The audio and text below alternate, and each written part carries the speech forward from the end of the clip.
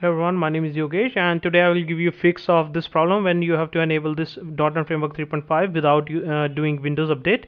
It is very easy. What you have to do is you need this command and also you need that disk where from which you have installed your Windows directory, or maybe if you have used bootable pen drive, then you can have the pen drive, as well as if you are booting it from hard disk, then you just need what you need to do is you need to copy one path. First of all, this is the suppose this is the your disk where you are installing. There will be a source folder, and as well as there will be one SXS folder.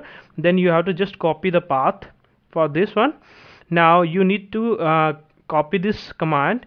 Now before doing the copy, you have to change the path here in this one here source. So whatever the source, like you have the CD drive main, like it would be like I ratio slash sources slash sxs or something, any path it can be from the pen drive or anywhere. You just need to copy this path.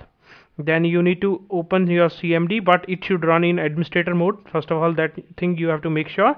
Then you just need to copy this command and you can press enter. Just what I have done is I have just changed this folder, basically j colon slash windows slash sources and slash sxs.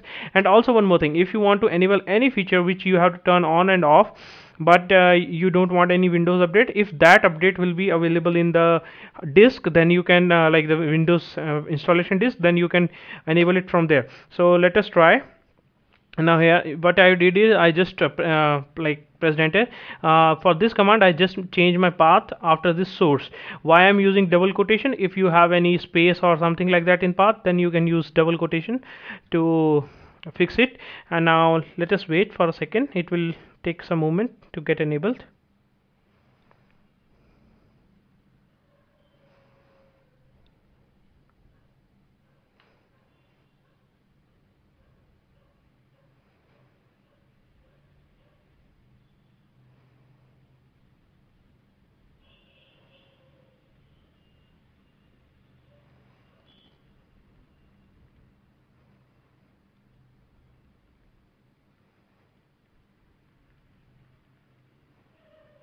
It will take some time. Now you can see now installation, the operation completed successfully. Now you can go back to your control panel and just try cancel it and just try to reopen, and now you will see the feature got enabled. So if still you have any question, you can contact me. I will be just copying this command within the description of this video so that you can download copy the command from there. If you still have any question, you can contact me through my email id yogesh.mela@gmail.com. Stay happy and be healthy.